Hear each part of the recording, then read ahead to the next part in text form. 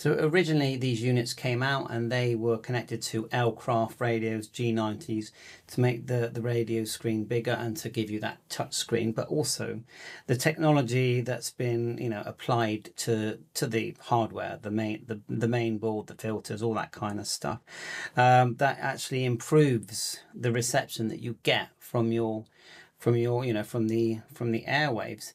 So check it out. It's work in progress, but you can, the store is open, you can order units now.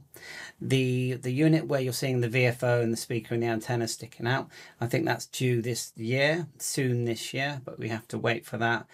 You can put your pre-orders in. You may already have an M4, you might be thinking about upgrading it, or you might just say to yourself, oh, I'll just buy the whole lot and start again, because it's been years. These units have been around for years, and as things evolve, you get the Mark 1, the Mark 2, you know, you can buy a new unit or you can modify your existing one. It's up to you. I'll put all the links in the description, but massive thanks. Because remember, regarding, you know, this unit, it's not really a commercial thing. It's more of a passion and a project for Rob, who is involved in several SDR devices, and then obviously selling these units is providing funds to just keep innovating. And I feel like once this is evolved and has been finalized, I feel like this is like a game-changing type transceiver that's going to change and going to actually influence many other manufacturers. So well done to Rob, and I'm enjoying every minute of it.